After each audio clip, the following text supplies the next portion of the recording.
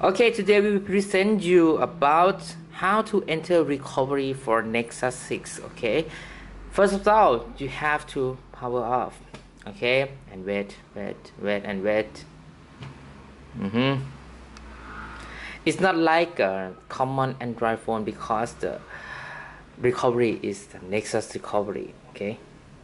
Okay, first you have to press the volume down for 2 seconds and push the power buttons for together. And you can see the recovery. Okay, and now you can choose the mode by the volume buttons such as reset bootloader, recovery mode, power off, factory, barcodes, BP tools, QComs, boot locks. Okay, recoveries. Okay, and then you press power buttons and wait. Okay, now you can see the Android.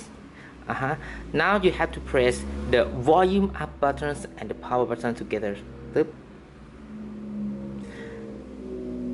Yeah. Now you can enter the recovery mode and you can choose and select everything that you want as a common recovery. Thank you for watching.